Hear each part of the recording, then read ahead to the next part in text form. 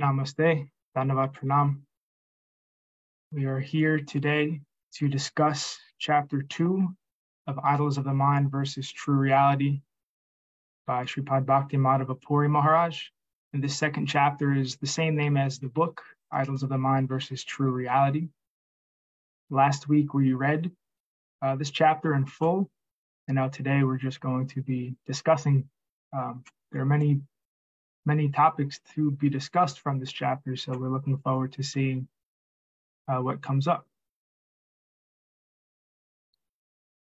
So now I'm just going to address any of the participants. We're very happy to be here today. Braja Gopal Prabhu, Dr. Therese, Damayanti Didi.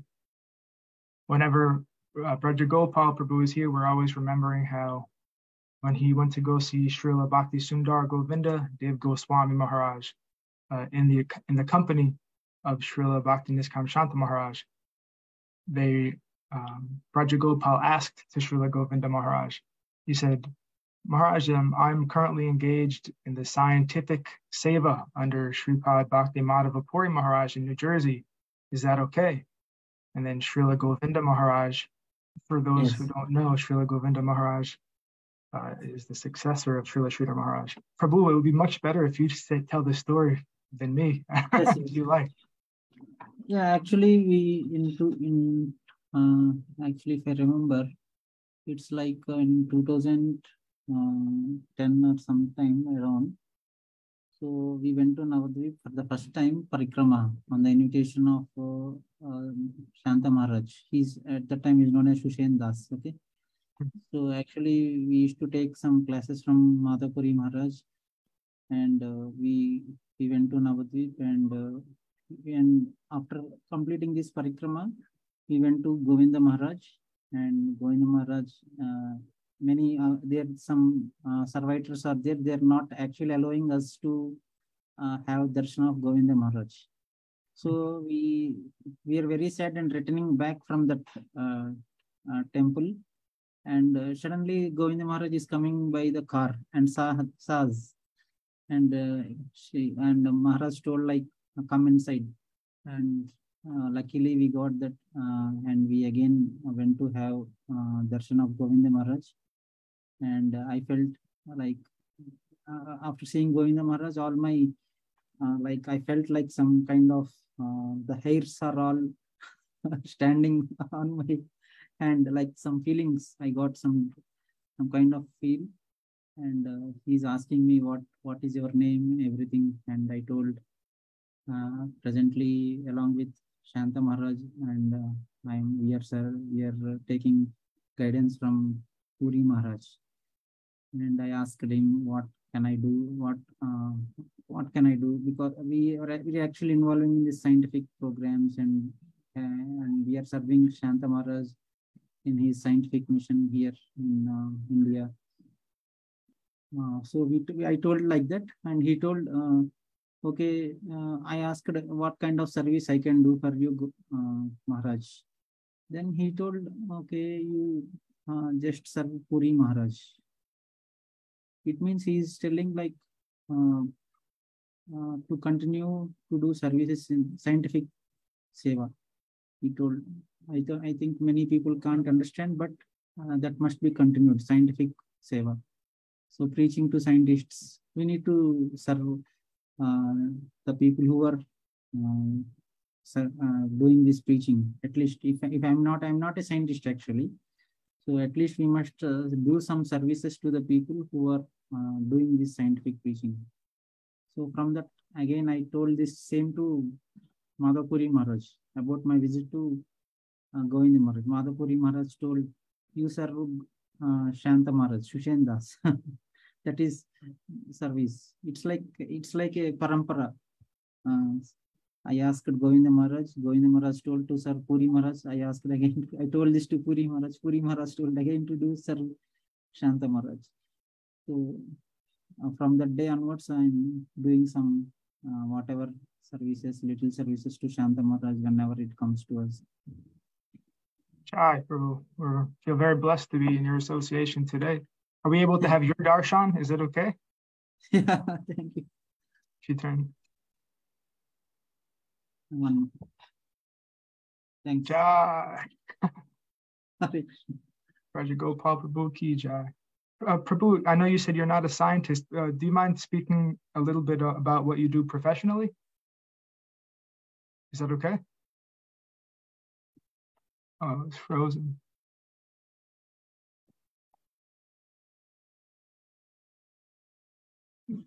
Prabhuji, are you asking something? Yes, I think we froze for a moment. You mentioned that you're not a scientist yourself, but I was wondering if you can just briefly mention what is it that you do professionally? Professionally, I'm a software engineer.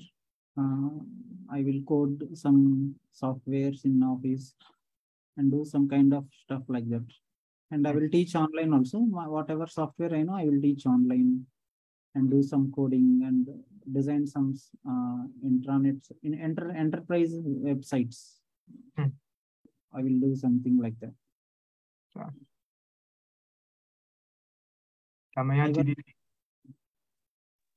Hare Krishna, Prabhuji. Dandavat Pranam.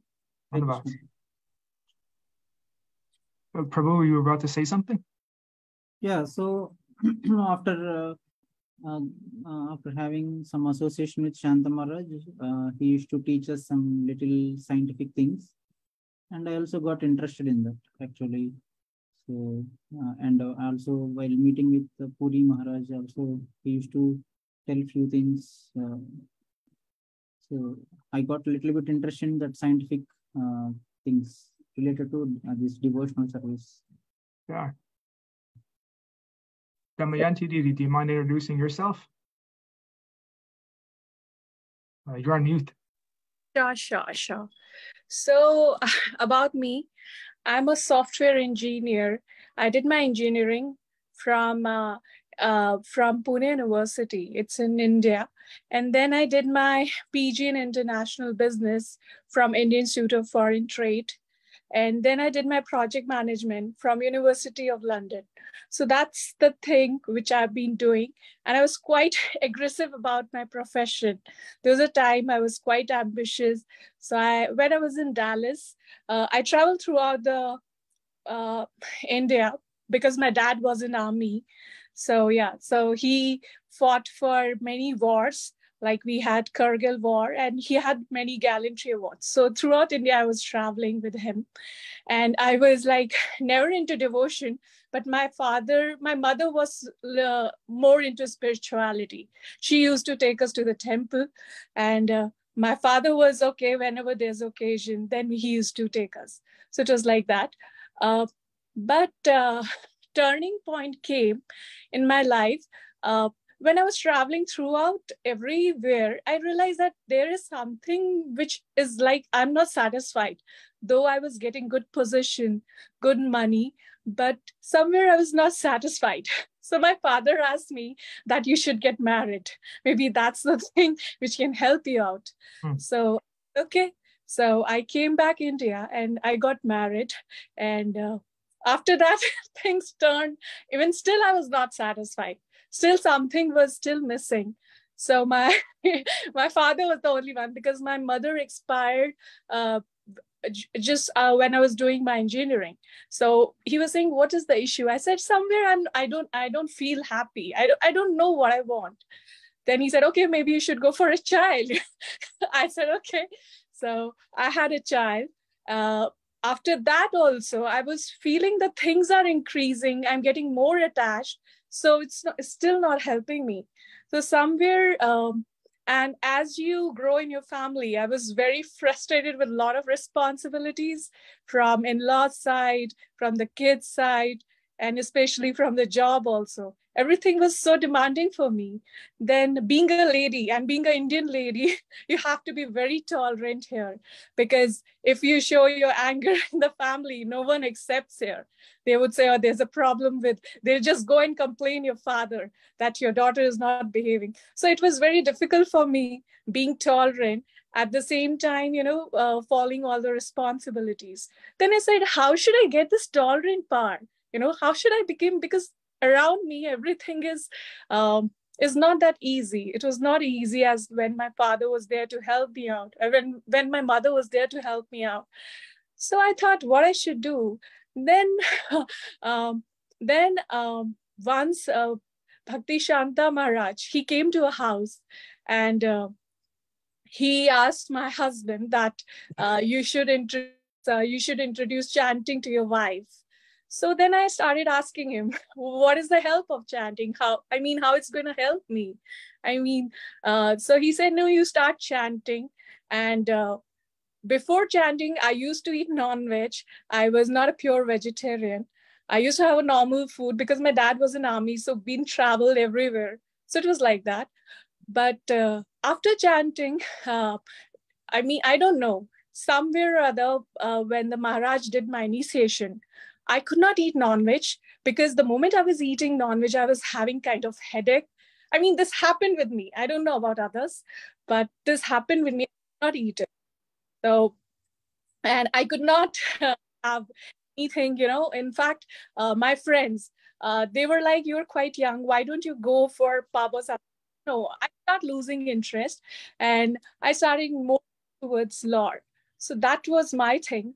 In fact, So the moment he did my initiation, I was more attached to. And when I started doing the things which he told me, I started feeling satisfied. I never had this hunger, I want this or that. In profession wise, I was never satisfied because I wanted a position. I would never get it because some or other person will come on the top of it and I will feel frustrated. And family time also, it used to be like my mother-in-law, she would be comparing me with some or other ladies, or, it's always there. So I used to feel it's very difficult to satisfy people around you. So then, but this spirituality helped me, because even doing all responsibilities for parents, for kids, for your siblings, I never got that kind of happiness, which I got it while doing this devotional service. And so that's how it is. So in fact, around me, things are still same, but I get this happiness through this devotional service. So that is my thing. Yes, actually, Shripad Bhakti Madhava Puri Maharaj, when he first came to devotional life, he was also having non-veg, and he came to the temple in Washington, D.C. after he was doing postdoc work as a quantum chemist in Washington, D.C. And he had some prasad. First time he ever had prasad, some banana milk and a laddu, I think. No, it was halva. Some banana milk and halva. And from that moment, he completely just gave up being non-veg because somehow the prasadam really affected him in a very deep way, like you, Damayanti Didi. The prasad somehow spontaneously changed him, and that was his own direct experience also, like you. So it's very wonderful to hear the pastimes of the devotees, how the Lord is having his pastimes through the devotees. And by the grace of Srila Bhakti Niskam Shanta Maharaj, we're able to have association with such nice devotees who are coming to devotion, not just from some sentimental side, but for some true attraction to cultivating devotion in a very comprehensive way. That's the idea behind what we're doing with the scientific Sankirtan, why we are participating in it, because it gives a very well-rounded, fulfilling way for us to engage in devotion. So we can engage our mind, our body, our words, our heart, everything as directed, as guided by those devotees like Shripad Bhakti Madhava Puri Maharaj, Srila Bhakti Niskam Shanta Maharaj. So we feel very blessed to have your association here. Can you tell a little bit about how you got started? I don't know if everybody has heard your story. Can you give us a little bit about that? I'm Krishna Kesava's mom, so I'm always very proud of the work he's doing with Puri Maharaj and Shanta Maharaj and Muni Maharaj. And he's been doing this devotional service now for four and a half years. And I love for him to share his story. It's not so necessary, but basically I was practicing some yoga for health, and some friend from that same community brought me to the Princeton Bhaktivedanta Institute, and I met Maharaj, and I went to the office a few times to hear from him, and one time he looked at me and he said, "Come back," and I couldn't not listen to him. I had to come back, and he offered me the opportunity for more service, and I felt that it was the most important thing I could do, and so I had to try to give myself fully to that. And it's only possible by the grace of the devotees, and also from the very wonderful and loving support I have. As she explained, my mother, she's always been very supportive in everything I did in my life, including trying to become the servant of Krishna. Still, she was supportive. So she's also, I'm thinking, a transcendental person. But today we are here specifically to discuss this second chapter. So I'd like to just ask if there are any points for discussion.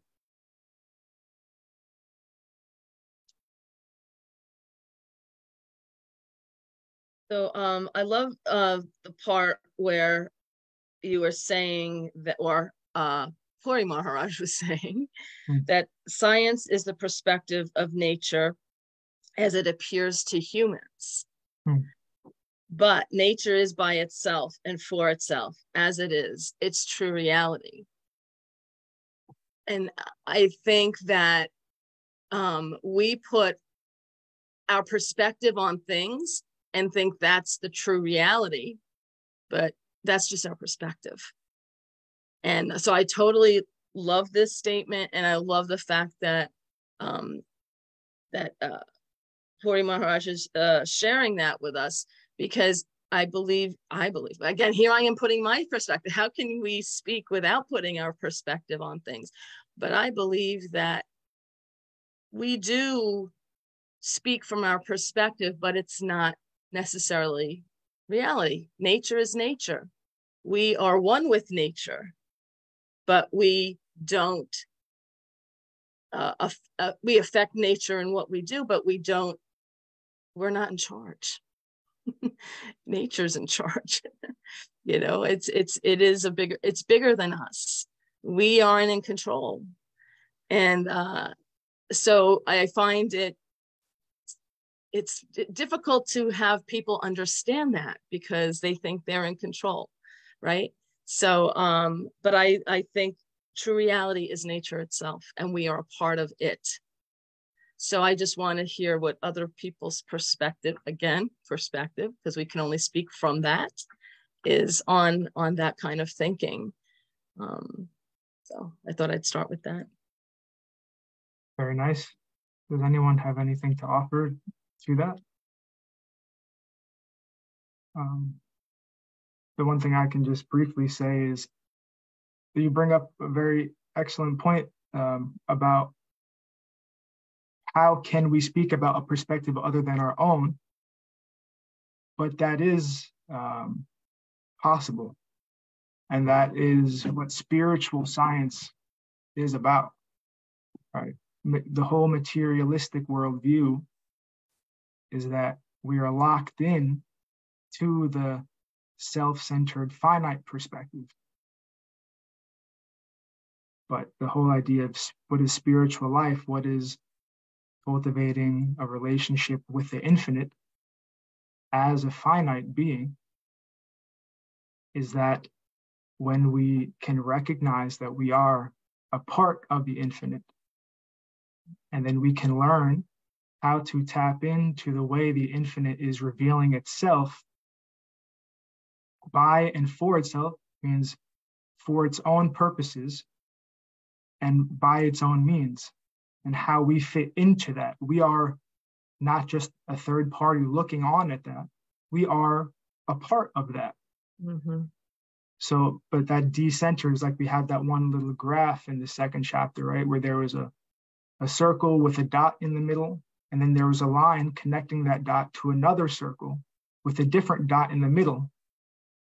I'm going to bring it up. I'm going to share the screen, where basically it's showing that you have to move from self-centered perspective to an absolute-centered perspective, because that is more reasonable. We know we can't control everything. We know that even if we try to, as Damayanti Didi was saying before, we'll constantly be unfulfilled. We'll try so many things, but it will never be enough.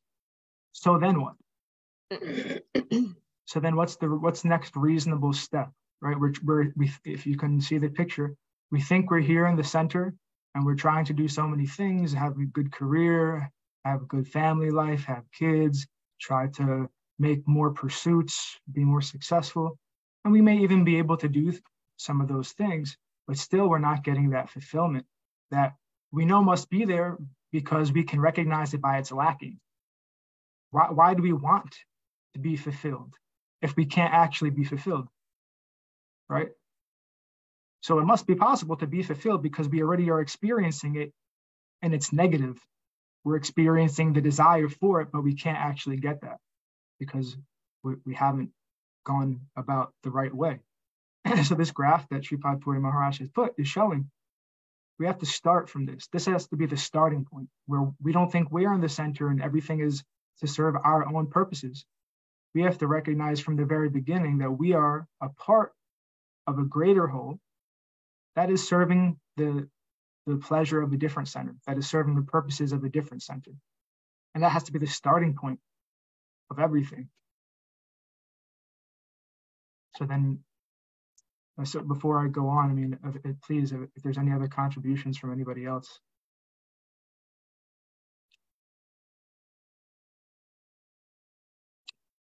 Maharaj explains in this chapter that a part of the practical, concrete way of recognizing the activity of us being a part of a greater whole is thinking itself, the activity of thinking.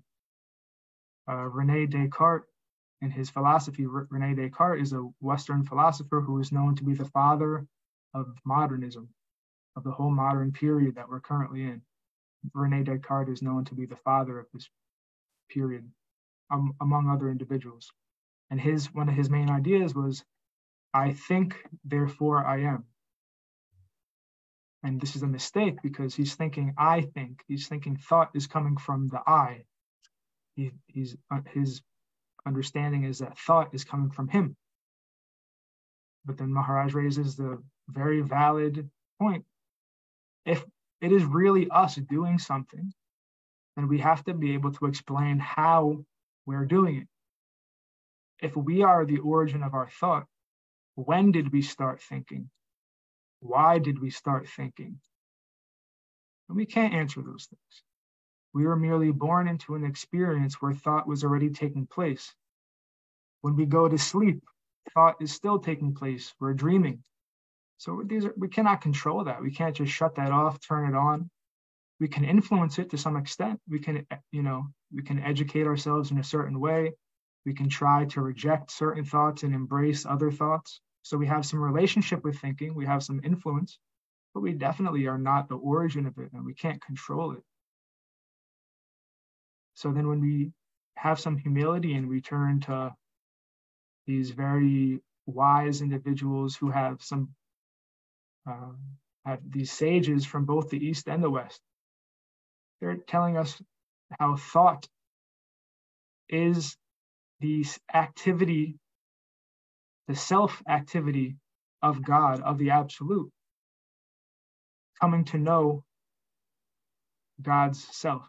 This is coming from Plato, from Hegel and Plato, from the Greeks, also coming in the Vedas. Krishna is for himself.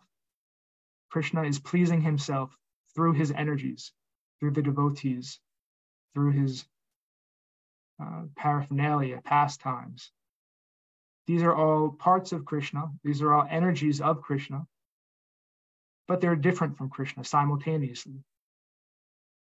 So there's this principle of identity and difference, or unity and diversity, which is a little contradictory to the normal way that we've been conditioned to think. The normal way that we've been conditioned to think is things are mostly different from each other. We recognize the differences, we make judgments about those differences, and then whatever does not serve our self-centered purposes, we forget about.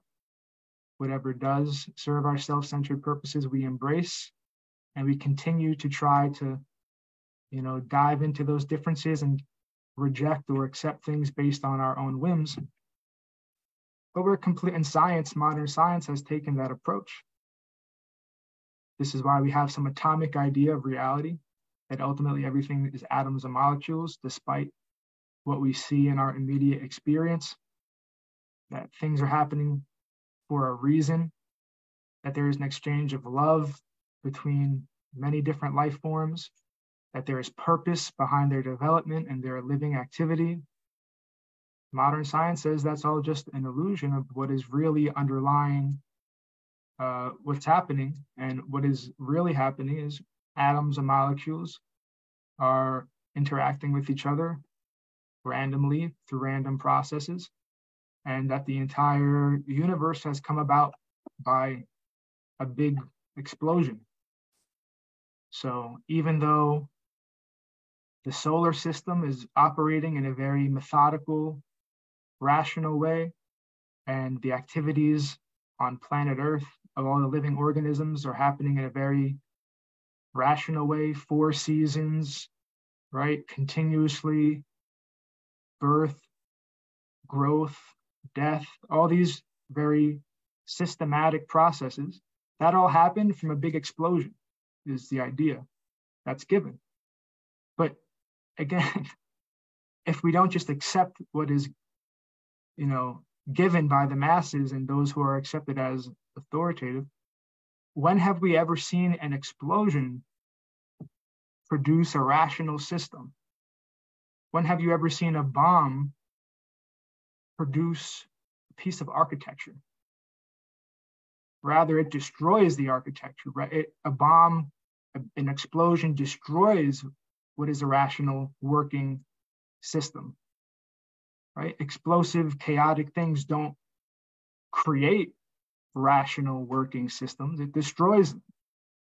So how is the idea that the beginning of the universe is some chaotic explosion, so to speak, a big bang? And then further, that life, as Richard Dawkins says, life is a happy accident, right? Some non-living matter spontaneously became life, and that life over millions of years evolved into many different forms. And the only way we can actually explain this and get people to believe us is if we say it took millions and billions of years for this to happen, and it's not something we can actually observe. You just have to believe us. It took millions of years. That's not science, actually, right? That's a dogma. Life has never been produced from non-living matter in the laboratory, not once. A scientist named Craig Ventner has done these some experiments where they edit the genome of a cell, and they can edit the DNA and the genes, but that's not creating life, and they acknowledge that, because the press tried to say that they created life from scratch, and they were humble and honest enough to admit, no, we didn't create life from scratch, right? That can't happen. Life can only come from life. But science is advanced enough to be able to then tamper with that living organism once it's alive, right? And so that's the basis for a lot of medical and technological advances to some extent, is how to then tamper with the activity of that living thing, but has never come close to actually creating a living thing. And that is the one thing that needs to be demonstrated if any of what they say about the origin of life being non-living matter is true. They have to be able then to create any life, a blade of grass, a cell, but they can't do any of that. So throughout this chapter, Maharaj is then making this distinction between idols of the mind versus true reality, right? All these different theories are concoctions, idols of the mind. They're coming from a finite thinker, from a finite perspective, but they're making no effort to try to come into accordance with more universal understanding, more universal reason, which is directly experienced in our day-to-day activities, as well as observed throughout nature. Scientific development that goes in that direction, which is more universal, which is something that is true from many different scales of reality, from our experienced scale directly, the macroscopic scale, and microscopic scale when we can look at cells also. So true reality means that we're learning more about cognition, cognitive science, and that is starting to develop actually, right? Even cellular cognition. We had one talk with cellular biologist Brian Ford, who has been engaged with cognitive biology and the cellular cognizant activity. And when scientists start to take that kind of activity seriously, what is life in a non-irreducible sense? What is the intrinsic activity of that life? Cognitive activity, thinking, feeling, willing. And how do we observe that? And then how does that develop? What kind of conclusions can we draw from that? This is science developing in a more comprehensive sense of true reality, rather than just positing many idols of the mind and trying to validate them with some aggressive dogmatic approach. So in general, that's what this chapter dealt with. And Maharaj gave many very concrete examples and gave some philosophical basis for us to really start to scientifically, systematically, and rationally come to see how this has been developing already and how we can participate in that and align our own knowledge with that, align our finite perspective with that, and how we can contribute to that development. That's the idea that's been presented in this chapter. It's actually the longest chapter in the book. And as we said before, it's the same name as the title of the book. It really gives, I think, the essence of the book. So it's very important.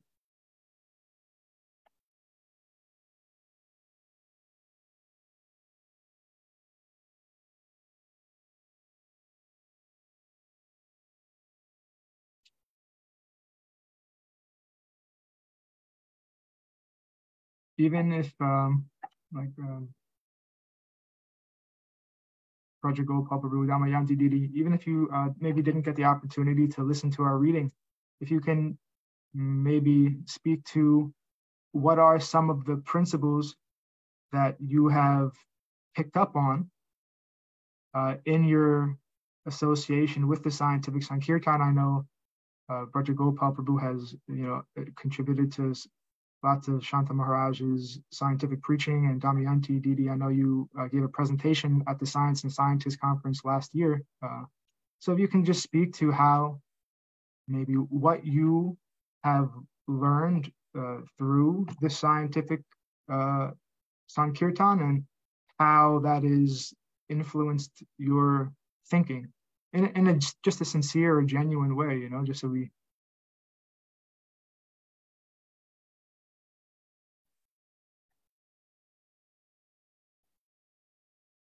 Yeah, just give me 2 minutes. Yeah, I'll just, yeah.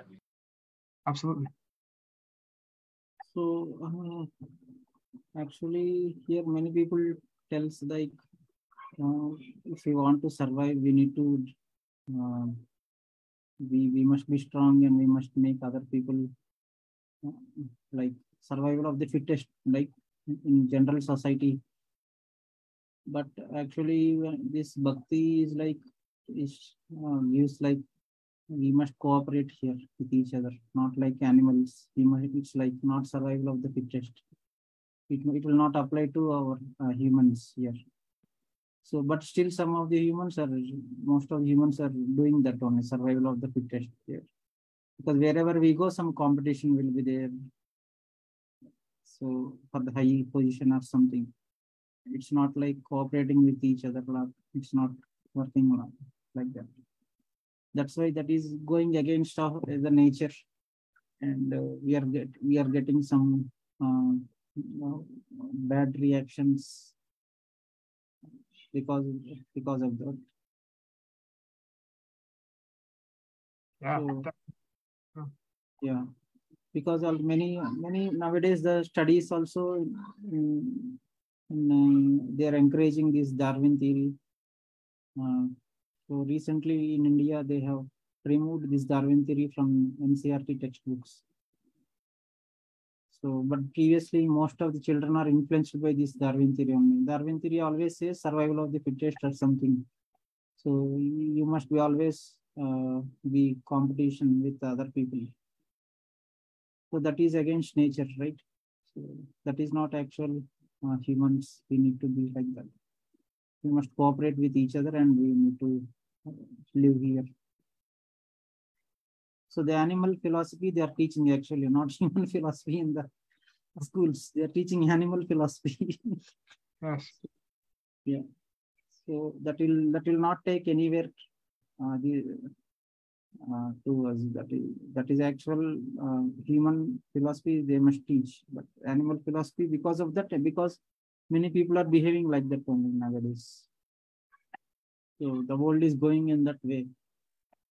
And when we meet Vaishnavas or some saints, we will get knowledge on how we must behave like here. So, what I felt like that while I'm with Shanta Maharaj or with Puri Maharaj. Previously, I used to like think like we need to be competitive or something like that. It's like a very different thinking by me now. After meeting them, my thinking changed actually. All right, Prabhu. Thank you.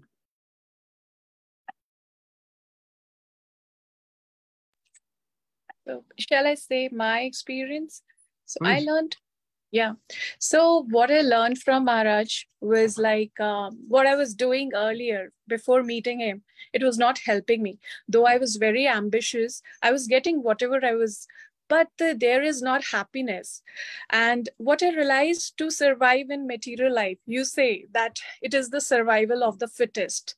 I also believe like this. Like we used to compete with each other. The moment I used to compete with each other, the thing is, in any profession, if you're competing against someone, okay, and you want to move ahead, you have to prove that you are better than that person. Even if that person is better, you would try to do any hook and crook to prove yourself better if you want to move ahead. So in that case, you would do some damage maybe to that person. And in that way, when you start chanting, it started affecting my consciousness, because I realized I heard this person, though I'm at higher position than him or her. But then internally, I was not very happy, because in this world, everywhere you got to be cheated. In the profession, I'm just talking about, maybe there are other things. I'm just giving an example with my profession. So the moment when I'm going up, there are a lot of people around me. So they also want to reach that position.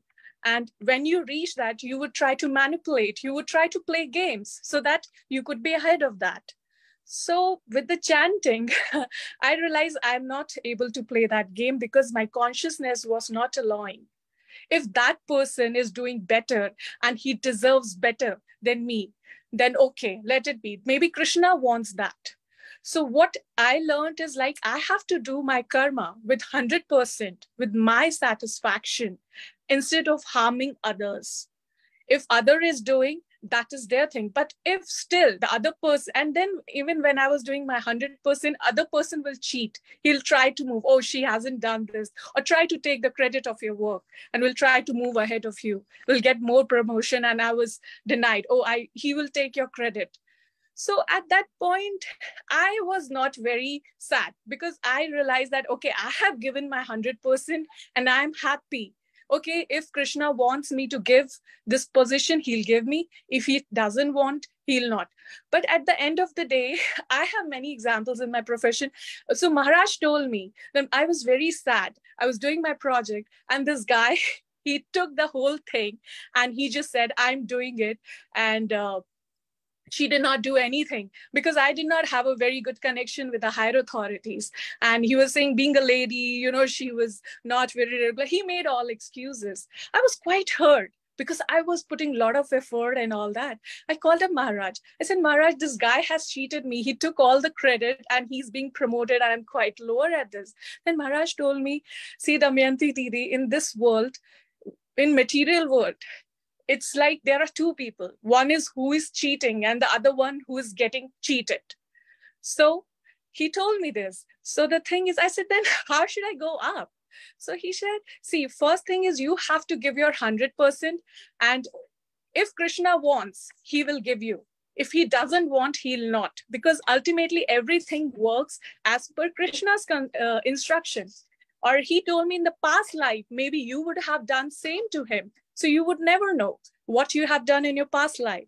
So there are many lives, there are many forms. So you are just talking about this form, but could be in a past life, you would have done something to him, or that is why. So he explained me a lot of things, but at the end, he said, you have to be tolerant, you have to be hardworking. And I said, I get angry, So he said, anger is the worst thing. It can sabotage you. The mind does not work if you're angry. He told me. And he told me the moment you get anger, I'll tell you the story of a sadhu. He told me a very nice story of a sadhu. So sadhu was meditating and the guys, they come and used to throw shit on him all the time. And then that sadhu will go again, take bath. And then again, the guys, they were small children, they'll again take the shit and throw it on him. So it was like continuously, this thing was going. And I said, then ultimately what happened? Then he said, see, this is the process of bhakti, that you will keep getting cheated, but you need to be tolerant at times. And ultimately you'll get the things what you want. So because I've seen the people, those who were playing games at the time, they got tired of and they just back off. They said, oh, this thing is not working on her or something. So same thing. So he told me the first principle, which was very important, being tolerant. And he said, you should be out of anger. The moment you feel that I'm angry or this thing, you have to come out of it because it's going to sabotage you. It's going to sabotage your mind. It's going to sabotage everything. So those are the two things which he told me about the frustration. You need to be patient. And other thing, when I was doing devotional service, I used to get distracted, because we used to meet families, we used to go out, a lot of things were there. But then he told me, I said, Maharaj, I'm not getting enough time for, all these activities. And he told me one thing, see, Jiva has limited energy. Either you can serve Lord. And how do you satisfy Lord? You work for the Lord. I'm doing my work for the Lord. If he wants, he'll give me the return of it. Maybe he can give me a good promotion. He'll give me good salary, whatever. Or if he wants, it's only, so you just work for that. And so that helped me. And other thing, I was also in between, my kid health was not well. So I said, oh, Maharaj, she's not doing well and all that. I don't know. So he said, you try to make her a devotee. When you make her a devotee, Krishna will take care of her.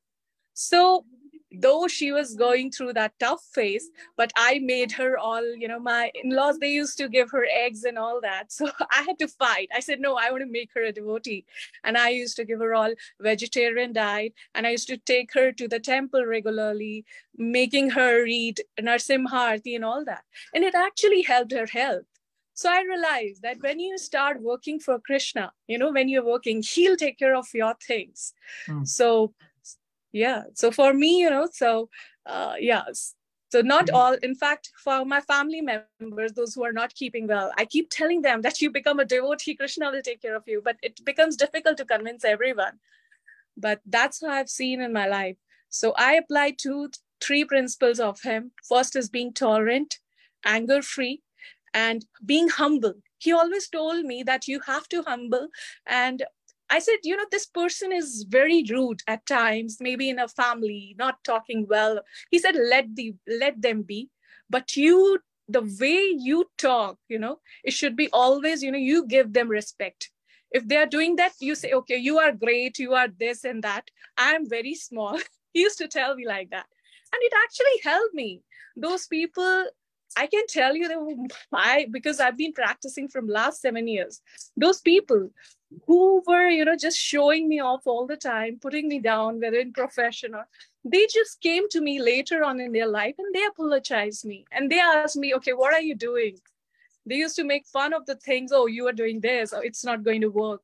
And later on when it worked, they were like, I mean, maybe they have ridiculed that point of time, but later on they said, no, we know that you do your best. So this is when I said, this thing works in this life.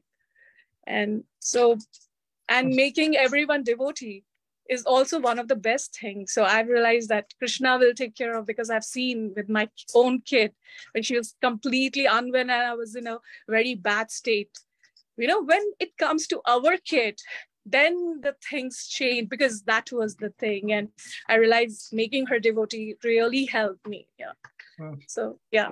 I'm remembering, Didi, when you were saying like this, one thing from Bhagavatam that I heard from Sripad Puri Maharaj is, there is a verse that tells about what is our actual ontological position in relation to Krishna.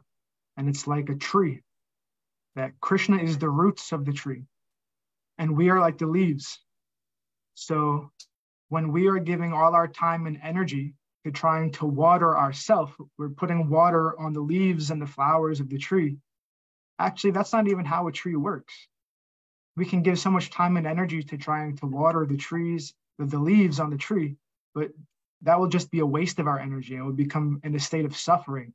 But when you put all your time and energy, when you put all the water on the root of the tree, which is Krishna, you put all your water on the root of the tree, then just the way that the tree works is everything else will get taken care of. Then all the flowers will bloom. So in that way, how we can water the roots, how we cannot give everything to Krishna, how we can remember Krishna. And of course, the most practical way is that we're told is our service to the Vaishnavas. And in the context of what is Sripad Bhakti Madhava Puri Maharaj doing, Srila Bhakti Nishkam Shanta Maharaj, helping with these programs, learning the philosophy that is being talked about, helping with the conferences like that. These are the practical ways of engaging in service. I mean, it doesn't mean renounce everything, right? Srila Sridhar Maharaj made perfectly clear that we are not interested in the plane of exploitation, but we're also not interested in the plane of renunciation. We're not trying to give everything up. That's not our game. We're trying to engage in the plane of dedication. Everything that the Lord has given us in this lifetime, it's not for our enjoyment, and it's not to give up. It's to use for His enjoyment. Everything. So as much time and energy as we can put into giving everything to Krishna through the Vaishnavas. And that means actually like having connection with them on a regular basis and trying to learn, well, how can I contribute based on whatever my life circumstances are? How can I contribute practically? And that is what we're trying to do here. That is what we're trying to do with this book study in a very humble way. And only by Krishna's grace and the blessings of the devotees can we be successful in our endeavor. Can we be successful in remembering Krishna and in serving his devotees and remembering to be as humble as possible, to not be attached to the result of our actions. All these things, it's only possible if he, gives his grace. Otherwise, we're incompetent, cannot do anything. And we feel that we have received some of Krishna's grace today because we are here in the association of the Vaishnavas. And, we feel very blessed. And we hope that next Sunday we can continue to engage in these activities with you all. And if there are any last comments or questions, otherwise we can close for today. So first, just giving our glorifying the Vaishnavas, Vancha Kalpa Chayubhyascha Kripa Sindhu Bhyevacha Patitanam Pavanebhyo Vaishnavebhyo Namo Namah. And giving our respects to our spiritual masters. Omigana Timiran Hasya Gyananjana Shalakaya Shakshro Udmilitam Yena Tasmai Shri Gurave Namah. Dandavat Pranam. Dandavat. Jai Shripad. Brajagopal Prabhu ki jai. Srimati Damayanti Didi ki jai. And Srimati Bhakti Therese ki jai. Hare Krishna. Hare Krishna. Krishna Prabhu ki jai. Jai Gurudev.